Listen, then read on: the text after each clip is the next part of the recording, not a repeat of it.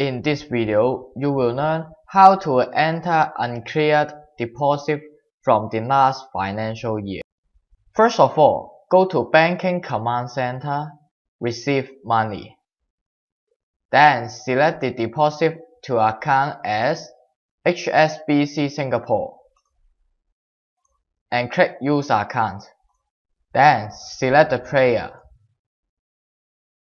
Click Use Card.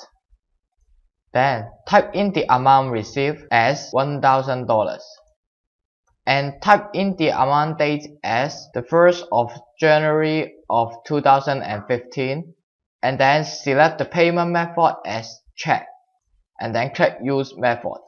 And then go to this column and select HSBC Singapore and click Use Account. Then you will see the name and the amount will show up in here. And then type in the memo as rental.